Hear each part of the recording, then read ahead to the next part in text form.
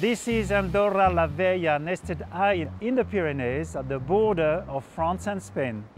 Just outside town, the valley of La Massana is magnificent. I am visiting Borda Raubert, a traditional Andorran restaurant. Dolors Pal, the owner chef, serves traditional dishes.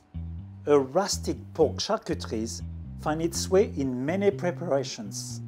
Her escudella soup made with vegetables, chicken, sausages, black pudding, chickpeas and pasta is a family favorite.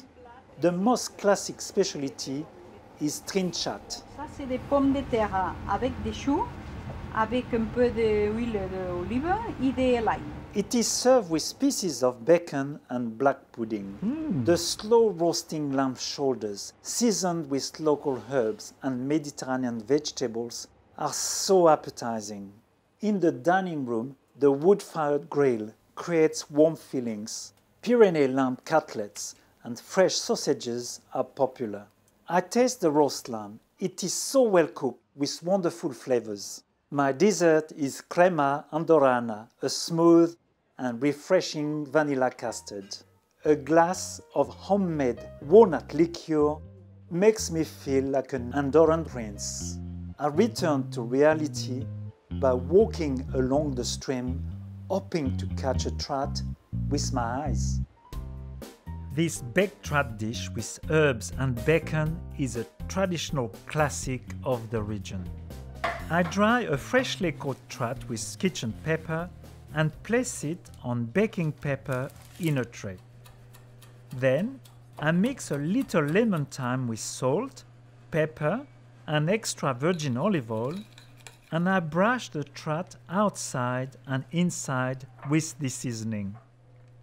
Next, I fill the inside with 3 slices of lemon, 2 bay leaves, and 3 whole cloves of garlic, and bake the trout in a medium oven for about 30 minutes, and baste the fish with olive oil a few times. The key is to keep the fish moist and the oven must not be too hot. During the cooking, I finely dice an apple and place it in a bowl with the juice of half a lemon, 3 tablespoons of olive oil, 2 tablespoons of chopped walnuts, and a little salt and pepper. I then cook 2 diced rashers of bacon in a pan.